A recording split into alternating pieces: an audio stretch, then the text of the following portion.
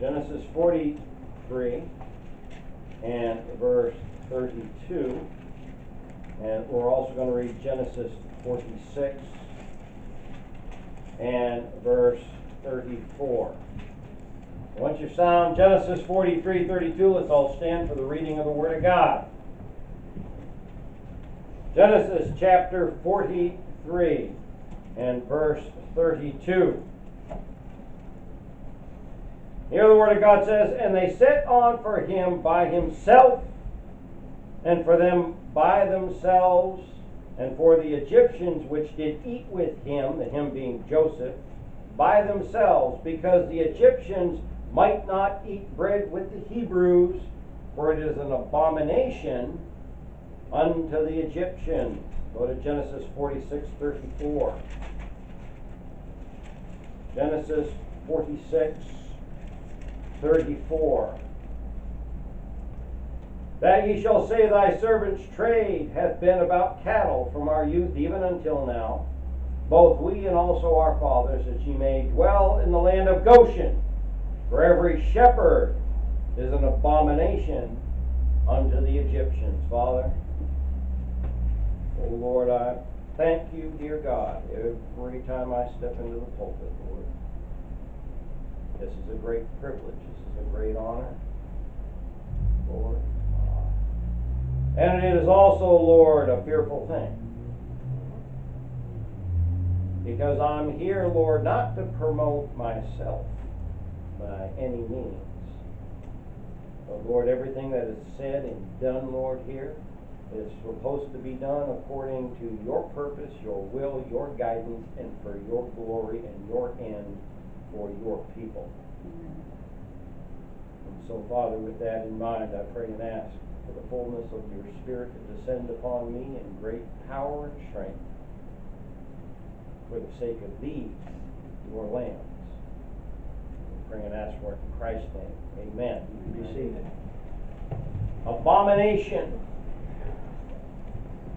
Abomination. These two verses that we just read are the first mention of the term abomination in the Scriptures. Excuse me. Back. Trouble. Dry throat. Which again, this is the flesh. I had no problem with my throat for the whole 2 weeks I was gone. It's because flesh doesn't like what I'm doing. Flesh is going to fight you when it doesn't like what you're doing. Remember that. Now the Hebrew word, and it's the same word in both instances, carries with it the meaning of something that is abhorrent, something that is disgusting. And Webster's Dictionary of 1828, first edition of Webster's Dictionary, gives the definition as extreme hatred or detestation, defilement, pollution, both physically and or spiritually, idolatry, evil doctrine, evil practices, okay? Moral defilement. The word abomination appears in the Scripture 75 times. Abominations 74 times. Abominable 23 times. Abominably 1. So you have 173 times in the Scriptures where we find abomination in one of its forms being mentioned. In our two texts, the Scriptures speak of the Jews as shepherds, and the fact that because of this they are an abomination to the Egyptians. Now, the Egyptians were okay, quite frankly, with the benefits that came from husbandry of sheep and goats and oxen. But they apparently had some kind of a prejudice against those who cared for these animals. Now, these animals are animals that split the hoof and chew the cud. Right? So they're clean. Now, no doubt, I mean, they had cattle. We know that if you read the Exodus account, they had cattle there. They were probably hiring non-Egyptians to do this work. But man, they didn't like these people. They didn't socialize with them. They didn't mix with them. They wanted nothing to do with them. Abel was a shepherd. And guess what? He was abominable to his brother Cain. He detested his brother Abel to the point where he murdered him. Abraham, Isaac, Jacob, they were all shepherds. And apparently, little did the Egyptians know, but Joseph, when he was a boy, was a shepherd. Egypt in the Bible is a type of the world and of worldly men. And of course, this present evil world is ruled over by its God, little g, the devil. The Lord Jesus Christ in the Bible is known as the Good Shepherd. He is known as the Chief Shepherd and as the Bishop of our souls. Now, a bishop is an overseer underneath somebody else. Okay, as in pastors. Pastors. Okay, well, pastor, okay, it means shepherd.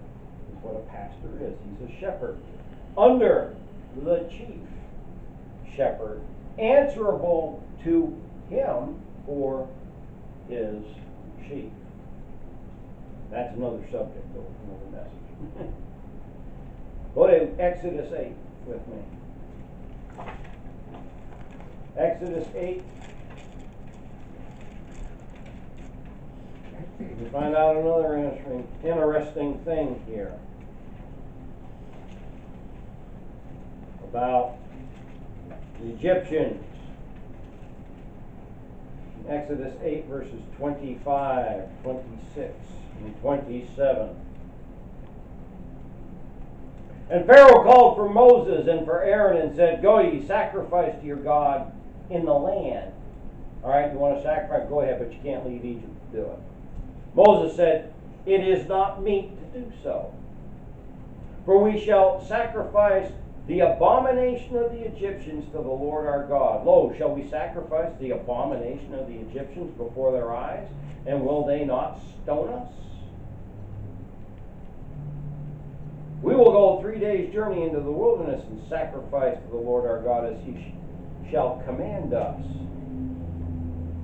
Not only did they find shepherds abominable, but they found the sacrificing of the sheep and the goats and the oxen an abomination, these Egyptians.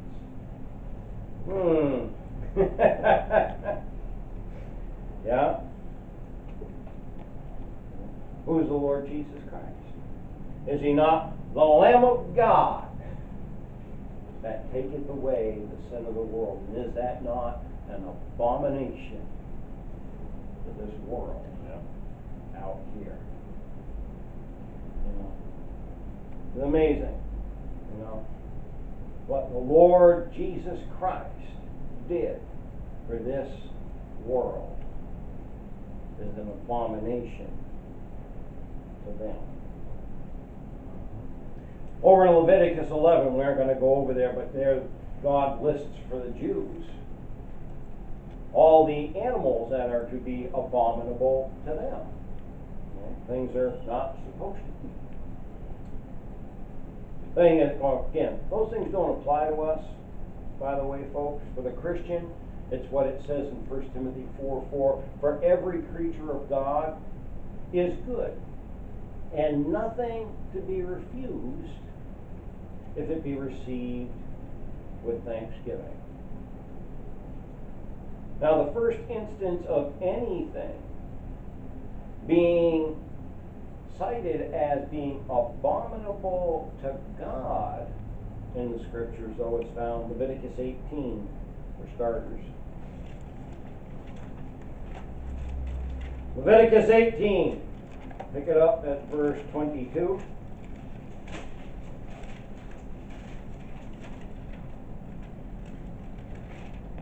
the end of the chapter. Thou shalt not lie with mankind as with womankind. It is abomination. Neither shalt thou lie with any beast to defile thyself therewith, neither shall any woman stand before a beast to lie down therewith. It is confusion. Defile not yourselves in any of these things.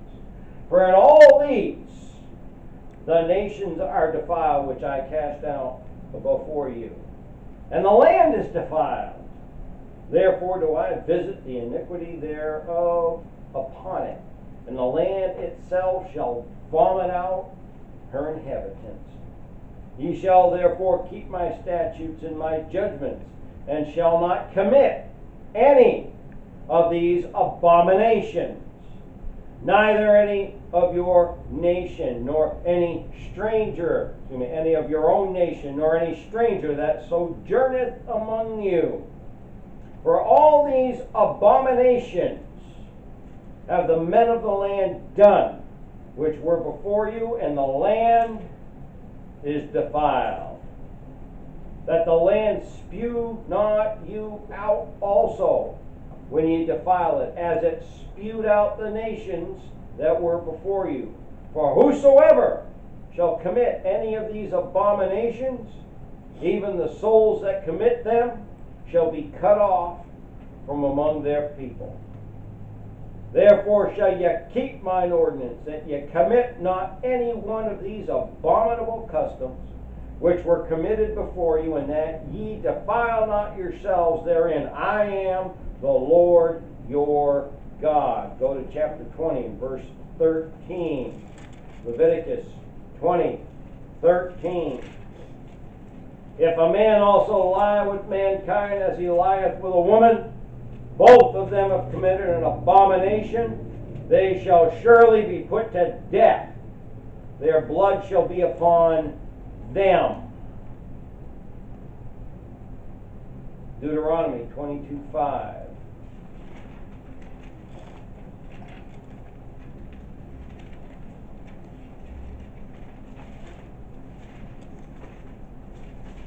Deuteronomy 22, verse 5. The woman shall not wear that which pertaineth unto a man, neither shall a man put on a woman's garment, for all that do so are abomination unto the Lord thy God. God doesn't care what you wear. Oh yeah? Another message. We'll go into that.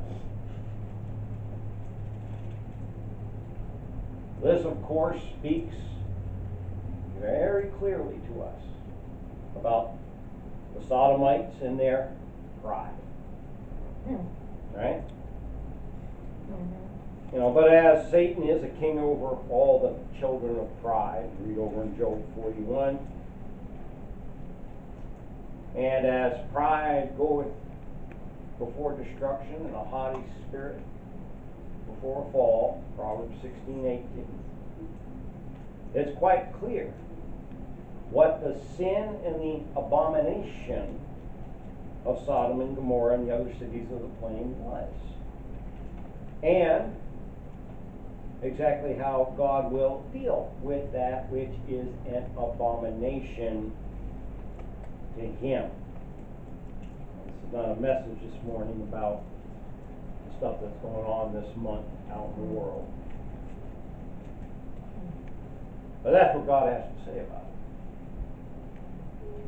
The scriptures make it very clear as to those things that are an abomination to God. That's just one. Now we got 173 references in the scripture. And they ought to be an abomination to us as well. Idols, for example. Deuteronomy chapter 7. What's an idol? Anything that takes the place of God in your life. I don't care what it is. You put it ahead of the Lord, it's an idol. Deuteronomy 7, we want to read verses 25 and 26. The graven images of their gods shall ye burn with fire. Thou shalt not desire the silver or gold that is on them, nor take it unto thee, lest thou be snared therein, for it is an abomination to the Lord thy God. Neither shalt thou bring an abomination into thine house, lest thou be a cursed thing like it. But thou shalt utterly detest it, and thou shalt utterly abhor it, for it is a cursed thing. Pretty clear. Okay, those practices, those things associated with them, okay, are an abomination unto God. 1 Kings 11, 1 through 10.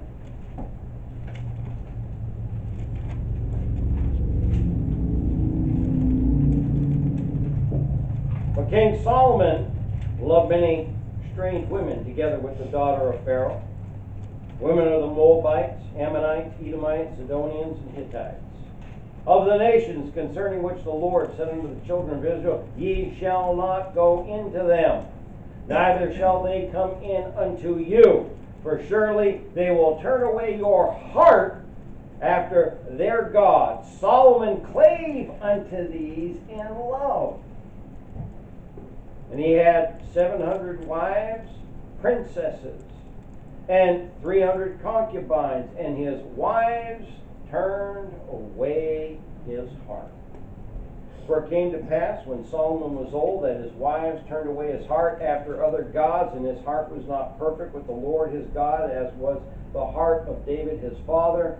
For Solomon went after Ashtaroth, the goddess of the Zidonians, and after Milcom, the abomination of the Ammonites. And Solomon did evil in the sight of the Lord, and went not fully after the Lord, as did David his father. Then did David build a high place for Chemosh, the abomination of Moab, in the hill that is before Jerusalem, and for Moloch, the abomination of the children of Ammon. And likewise did he for all his strange wives, which burnt incense and sacrificed unto their gods. And the Lord was angry with Solomon, because his heart was turned away from the Lord God of Israel, which had appeared unto him twice. Leviticus 18:21.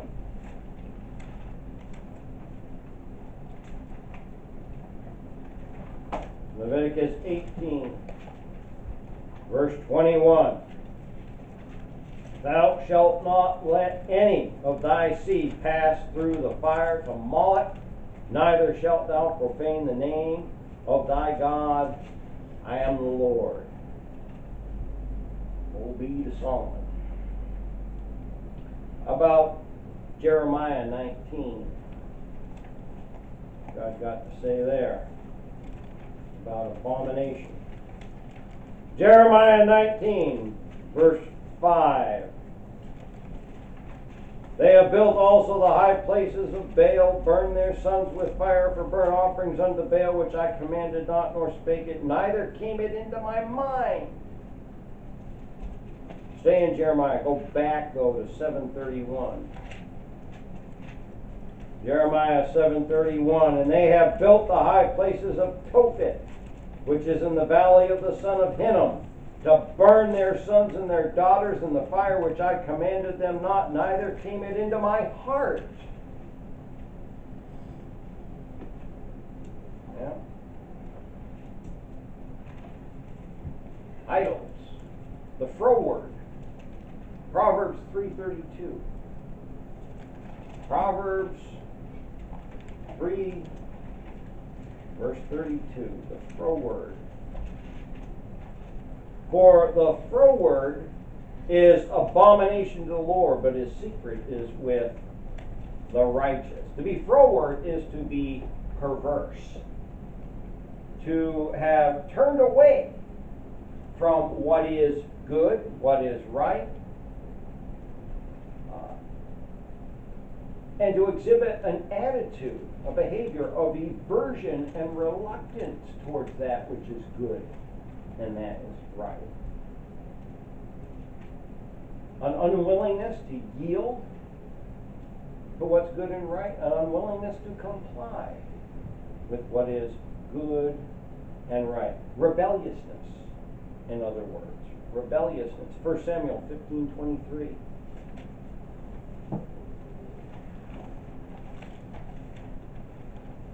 First Samuel 15:23. For rebellion is as the sin of witchcraft, and stubbornness is as iniquity, and idolatry, which is an abomination. Because thou hast rejected the word of the Lord, he hath also rejected thee from being king. That's Saul. While we're close to that area, go back to Proverbs. Proverbs 6:16.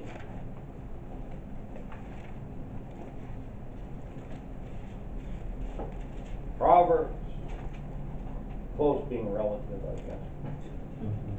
Proverbs 6:16-19.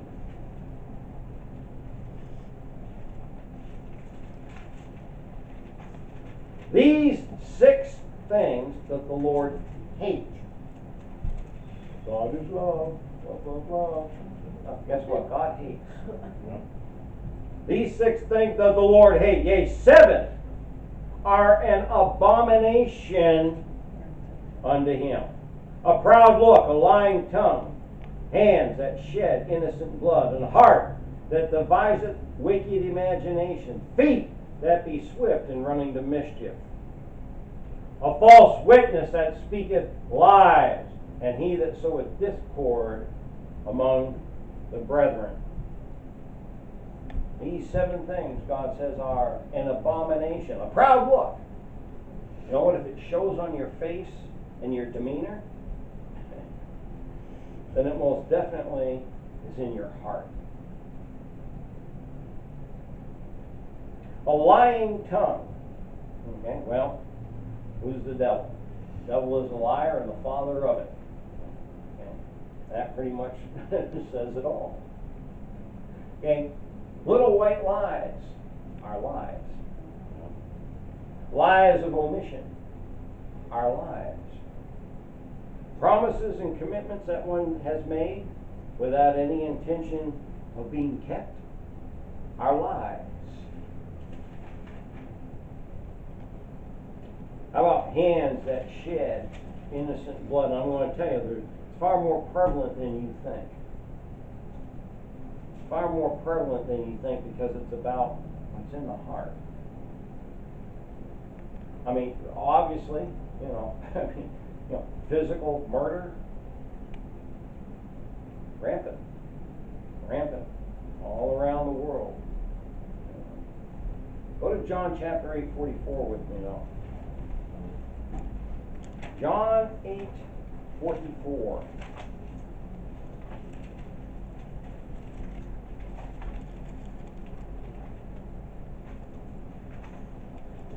Jesus speaking, "Ye are of your father the devil, and the lusts of your father you will do.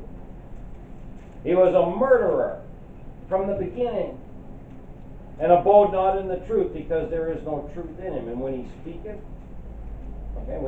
a lie, he speaketh of his own, for he is a liar and the father of it."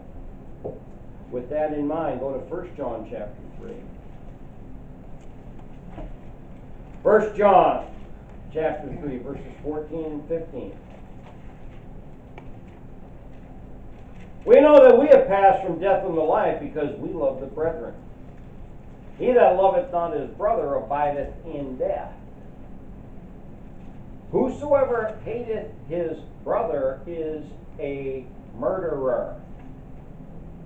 And you know that no murderer hath eternal life abiding in him." Cain was a murderer before he ever struck the first blow.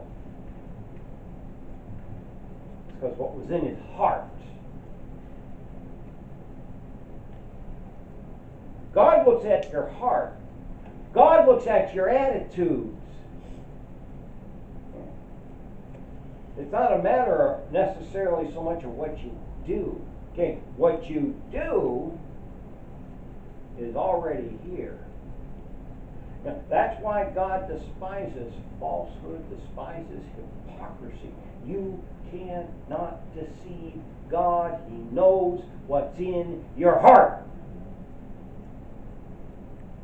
And it's no different than a man who lusts after a woman in his heart. Christ says he's committed adultery with her already.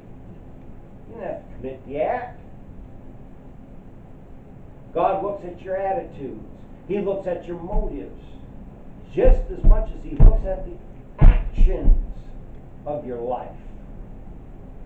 They're every bit as relevant to him, and they're just as clear and wide open to him as anything that you...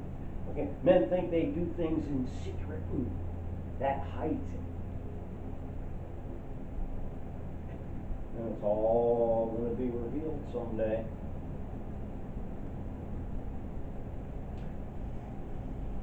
Jeremiah 17:9. Quoted the verse often to you. The heart is deceitful above all things and desperately wicked. Who can know it? And with that thought in mind, one of those 7 things, a heart that deviseth wicked imaginations. I mean, this goes back. I mean, we'll go all the way back, Genesis 6:5. Right? And God saw that the wickedness of man was great in the earth, and that every imagination of the thoughts of his heart was only evil continually.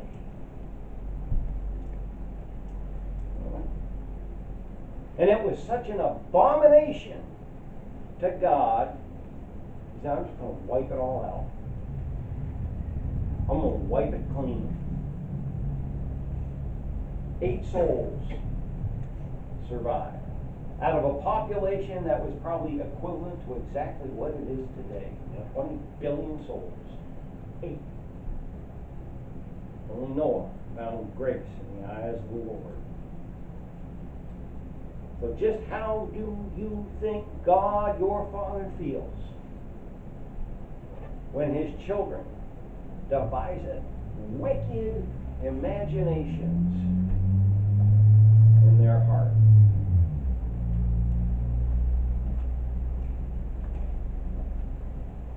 Feet that are swift in running to mischief.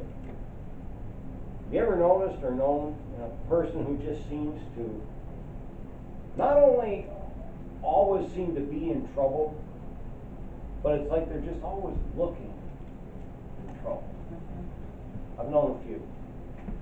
It's like they go out of their way to find trouble. Job 15. Book of Job, chapter 15, verses 34 and 35. For the congregation of hypocrites shall be desolate, and fire shall consume the tabernacles of bribery.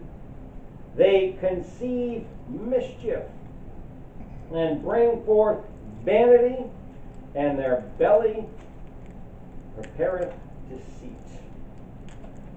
Proverbs 4, 14 to 17. Enter not into the path of the wicked. Go not in the way of evil men. Avoid it. Pass not by it. Turn from it and pass away. For they sleep not,